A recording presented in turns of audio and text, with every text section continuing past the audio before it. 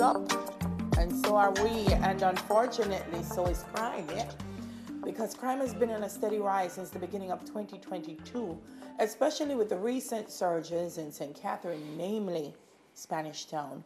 We discussed the effects of crime in the old capital and its effects on residents and surrounding communities. Joining the conversation is social commentator Dennis Chung. Hi, morning, Dennis. How are you doing? Hi, morning, Delia and Neville. Delia, let me say I appreciate your dance moves, unlike Neville's, that only serve to damage the reputation of Smile Jamaica. So ignore him. Well, that just make me know I will ignore you this morning. Well, my friend, good to see you. Man, I'm good, man. How you doing? Can't complain, give thanks. Dennis, crime is everywhere. Not only Jamaica, crime is everywhere. We are a small nation, obviously. I remember interviewing the Prime Minister a couple of years ago, and I told him that I can remember a crime-free Jamaica. I can remember as a little boy, police never have any gun. And I asked him if he remembered that, and he said no. So crime is everywhere. Before we go specifically to Spanish Town, Wagwan, Dennis, why we're killing kids and we're cutting people throat? Wagwan, where this come from? Yeah, I've always maintained, Neville and Delia, that the problem with crime, and if you remember Rudy Giuliani's approach in New York, is that we allow the little things to go unnoticed without enforcement.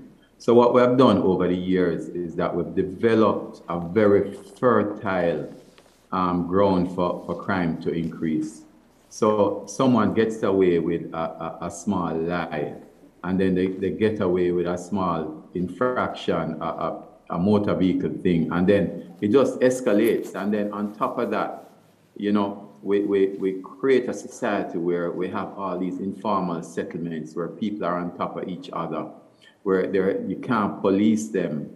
We just create a society of no law and order. And if you think about it, if children grow up without rules and without enforcement when they do things wrong, then they just graduate to worse things. And that is what has happened to us. We don't understand the whole thing of allowing people to do the illegal vending, throwing garbage everywhere, playing music in defiance of the Noise Abatement Act at any time, just create a society of disorder. And then we wonder why we have the crime situation that we have. It's just like the road fatalities.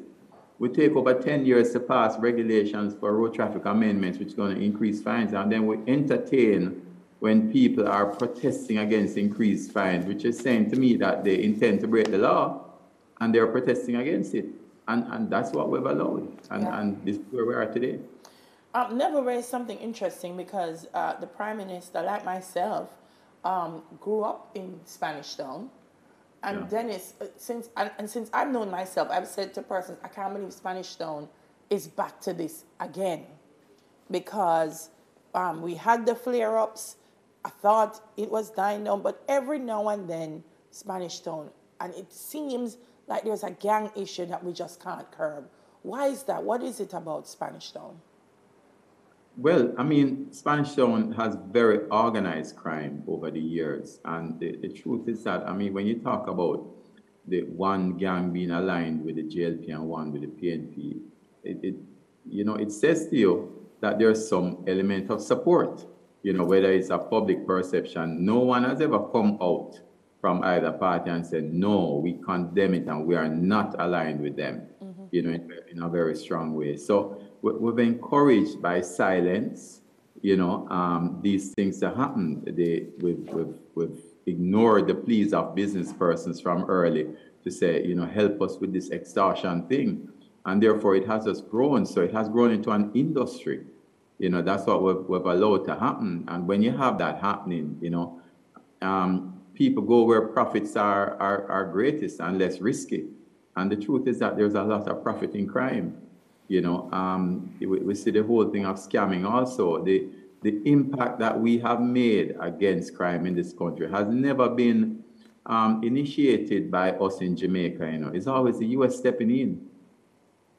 So we just don't have a culture. We don't have a bureaucracy that deals with the little things. I mean, I remember, as I said, I keep saying, I report on a situation of illegal vending on the sidewalk near to a stoplight to the deputy mayor of KSAC months ago, and he promised to do something about it, and nothing happens. And policemen drive past it, politicians drive past it, everybody drives past it, and it just continues. So, you know, if they can do that, why stop at that?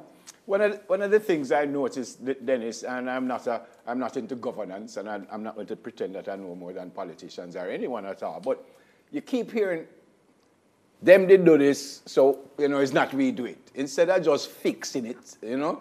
I hear NHT the other day, then will come out and say, well, the PNP, they only build one house, and now we have built three, and, you know, you keep hearing that it's Dennis' fault, it's Delia's fault, it's Neville's fault. Instead of somebody just say, all right, this is what is happening now. Make we fix it now. Whether it's me that caused it 10 years ago or whether it's Delia that caused it 50 years ago, let's fix it. No, I think that's one of the problems, isn't it? That is one of the huge problems. There's no one that takes responsibility. And that's a good way of deflecting and not doing anything about it.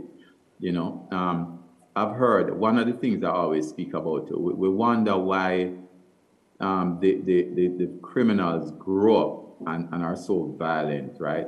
But when you think about it, children, and it comes from a simple thing, children in the inner city who have been subjected to, you know, every night going to their bed and hearing music blaring, speaking about what to do with women and how, and about gun lyrics and things. And this is what they've grown up going to bed with for the past 15 years.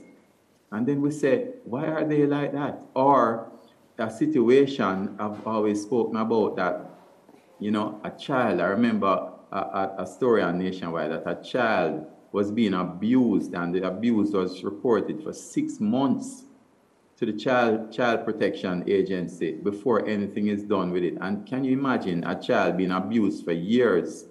What do they grow up with? What mentality do they grow up with? And those are the little things that if we don't fix it, you're only creating, as Harley Lewin said when he was commissioner years ago, we have a factory to produce criminals. And you know, you'll take out the criminals that are there now, but then there's a whole next generation of them coming up. And that, I think, is the main issue.